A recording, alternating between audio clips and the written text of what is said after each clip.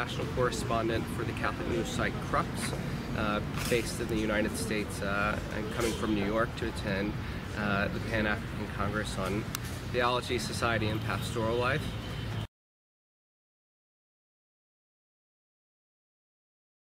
I've had the privilege of traveling to Africa on several occasions, but for a long time, actually, Bigger Memorial Seminary has just been burned into my mind because I've read so much about the growth that's happening here.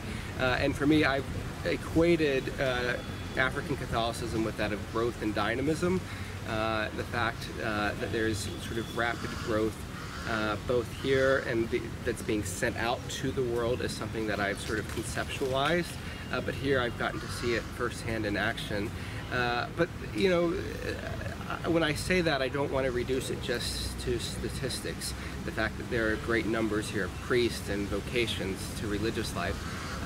What has been revolutionary about these few days here is to realize that it's a lived experience and it's not just something that can be reduced to numbers.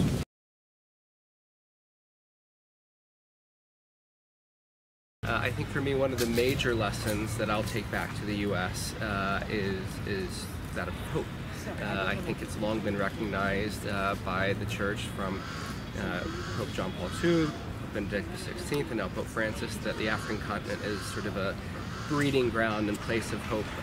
But to me, that's something that has been distant. And the beautiful thing about this Congress is that I've got to experience it firsthand. I think from the first Mass that I attended, it was just sort of infused with joy and hope in a way that I think so many American Catholics in particular could benefit from.